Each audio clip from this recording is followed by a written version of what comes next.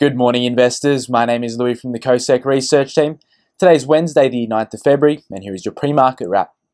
Yesterday, the Australian stock market saw strong gains, rising over 1% to 7,187.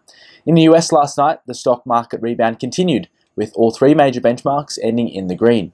Shares in Meta fell for a fourth consecutive day, down over 1%, as investor Peter Thiel stepped down from the company's board, sending the company's PE ratio down to just 16.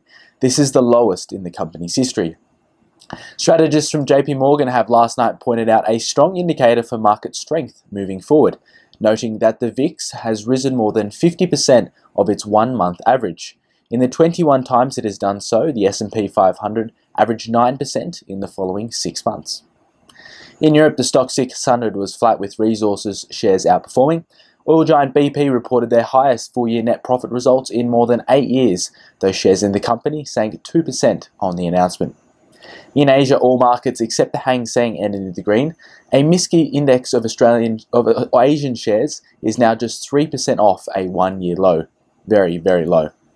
Moving to commodities, aluminium surged to a 13-year high to $3,236 per tonne on the LME. The rapidly tightening market could benefit companies such as Alumina, AWC, FYI Resources, and Rio Tinto.